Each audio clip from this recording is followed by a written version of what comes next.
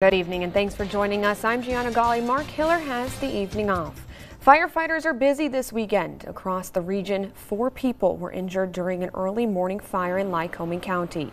2 people jumped from a 3rd-floor window to escape the flames. The 2-alarm fire started inside an apartment located above Coder's dry cleaning and laundry business at 537 Marcus Street in Williamsport.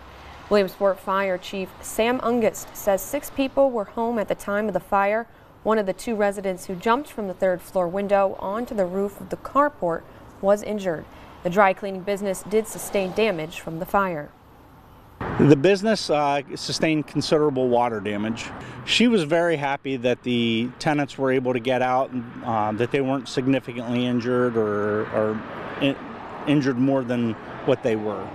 At this time, the cause of the fire is unknown and under investigation.